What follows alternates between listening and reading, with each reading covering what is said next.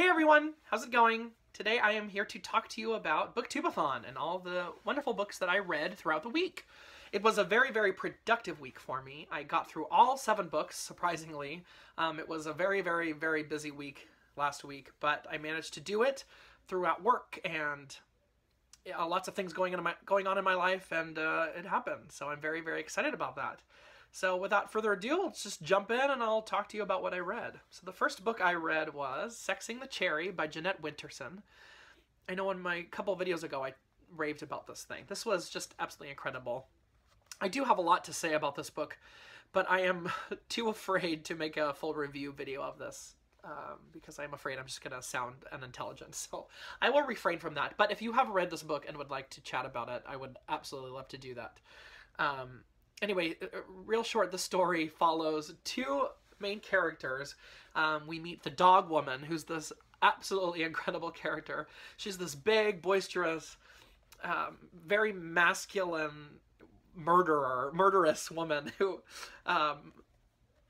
finds this baby in the river and sort of takes him and raises him as her own. And then we meet Jordan, who is the baby, but he grows up to be this sort of very flighty, dreamer who lives in fairy tales. He lives like the fine line between reality and fairy tales and imagination and dreams. And it's this wonderful dichotomy you've got between these 2 characters. This earthy dog mother, and then this sort of very, in his head all the time, this guy who's talking about dreams and imagination and all these things. This book deals with lots of different themes, including gender and sexuality and time. Time plays a huge role in this book. And also, like I said, reality and dreams and the like. So I just want to read you this one quote that I think is absolutely phenomenal. One of the biggest themes, I guess, in this book is how time doesn't exist, and how, well, I'll just read this to you and I'll explain this better. So she says, "Time has no meaning. Space and place have no meaning on this journey. All times can be inhabited, all places visited. In a single day, the mind can make a mill pond of the oceans. Some people who have never crossed the land they were born on have traveled all over the world. The journey is not linear. It is always back and forth, denying the calendar, the wrinkles and lines of the body. The self is not contained in any moment or any place, but it is only in the intersection of moment and place that the self might, for a moment, be seen vanishing through a door which disappears at once." If you like postmodernism, if you like magical realism, if you just like to read some bizarre story about all these things that I've said, you will love Sexing the Cherry. So please read it and tell me what you think, and let's chat about this book. The next book I read was Problems by Jade Sharma, and I tore through this book. I think it took me like a day and a half to read. This novel follows Maya, who is basically an anti-hero. She is a heroin addict who is having an affair with her college professor, and you just follow her journey through this terrible, terrible addiction that she has. But it really opens your eyes to addiction itself, and there's lots of talk of gender and feminism and sexuality and sex workers, and it's just a really, really incredible read. It's dark, it's funny at times, it's very witty. You really don't like Maya as a character, but I could not stop reading. Like, sometimes when you don't like a character, I'm just, want to give up and throw the book away. But no, this book is written so well that you just want to keep reading what happens. And Jade Sharma writes this book in a really interesting way, and she sort of, I don't know if I can show you, writes in little chunks here and there throughout the whole book, which at first I kind of thought was a little annoying because I wasn't used to it. But as you get on with it, you sort of, they're there as like little breathers, because some of the subject matter in this is really tough to sort of comprehend and take in. So you get those little moments to sort of put it down and can breathe. And you also can sit and think about the choices that Maya has made in her life and sort of really analyze her character and stuff. It's a really, really incredible character study also. But in the end, I absolutely loved it. I think I gave this novel 4 stars.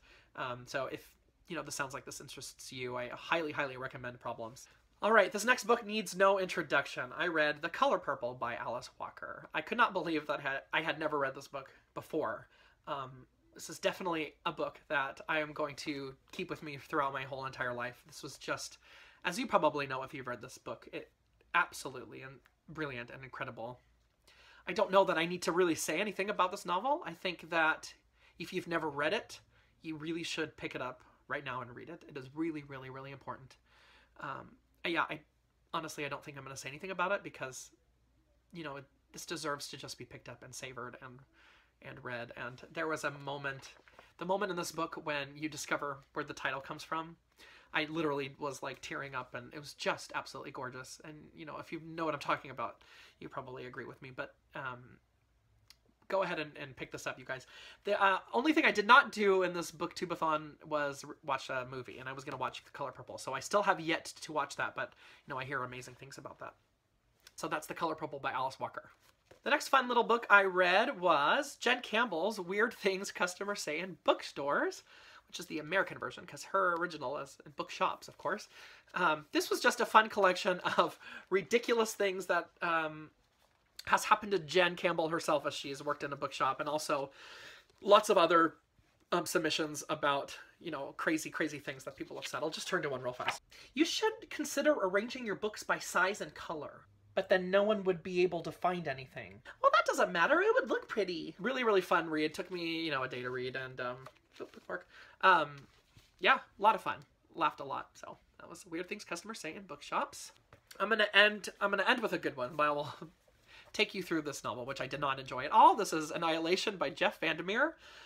Oh gosh, this was the book I read when the sun went down, and this was a hard one for that, because the main thing I did not like about this book was the prose was just so convoluted to me. It took the narrator, like, this huge chunk of text to express herself in something that could take this chunk of text. I mean, it was just, it was tedious to me. The problem was, at night I am very, very tired, and I literally, like, it took me till Sunday, you know, right, I literally finished this at 11:30 on Sunday. It was just really, really hard to get through. So I don't think I'm going to continue on with this, with the trilogy. So yeah, that's Annihilation. Didn't like it. So this was The Invoice by Jonas Karlsson. I have not hauled this book for you yet, but I got this really recently. This was really short, and it took me a day to get through. You guys, this was wonderful. I read his first novel, which was called The Room, I believe. But this was a fun novel about this man who receives in the mail a bill that he owes for, how much was it? 5,700,000 kroner. So obviously this book takes place in Switzerland. This was, oh, I should have said this was translated from the Swedish by Neil Smith. So yeah, he gets this bill for this huge, insane amount of money. And obviously he thinks it's a joke at first, but throughout the book, he realizes this is not a joke, it's real. And he's missed out on the fact that in the world, I think, it's now required that you pay for your life experiences. So depending on how, you know, fulfilling your life is, the higher, you know, you have to pay. So you have to pay for things like, you know, noticing the sun in the sky, or noticing birds, you know, flying in the air, or, you know, watching a television show, you know, the little things in life that you have to actually pay for. But anyway, it's just this wonderful comment about happiness and, you know, enjoying the little things in life. And, you know, can you put a price on happiness, really? It's just, if you're ever feeling down in the dumps, just really pick this up. It'd take you a second to read. It's just so charming and witty and fun, and, you know, really makes you think about your own life, and, you know, making sure you really appreciating those little things in life that you might appreciate even more if you knew that you had to pay for them. So that's The Invoice by Jonas Karlsson. So the last book I read, I was not planning on reading this, but I am a part of the Feminist Orchestra Book Club here on BookTube and on Goodreads. That is started by Jean from Jean's Bookish Thoughts, and I'll go ahead and link I'll link the book club information down below. So this month we're reading two things. We're reading a poetry collection by Carol Ann Duffy called Feminine Gospels, which I am sort of dipping in and out of, which is absolutely gorgeous. But I went ahead and ordered this, and I read this for the BookTubeAthon. It is Take It as a Compliment by Maria Stoian. Now this book is absolutely important, and it was hard to get through. I mean, you know, it's a graphic novel, it's small, but but it was really, really tough to get through. So what this book does is it takes different stories of sexual violence that Maria Stoian has collected from various anonymous sources, and she puts them here in a way that is absolutely brilliant. She takes different aesthetics and different designs and puts them in a graphic novel form, and it's just mind-blowing and shocking and pretty incredible, to say the least. These are really, really important, I think, for people to, know that they're not the only ones going through things like this, and, to reach out to people if you need, if they need to. It's just, I'll talk more about this later on when I go over my book club stuff. But anyway, I'm rambling. This was really good. I'll take it as a compliment. So what I would like to do right now is go over which books I read for each challenge, because I forgot to do that. Okay, really fast. This was Read a Book After Sunset. This was Read a Book That Is Older Than You and Watch the Movie Adaptation, which I have not done. This was Read a Book by Your Favorite Author and yellow on the cover, as was this one, yellow on the cover.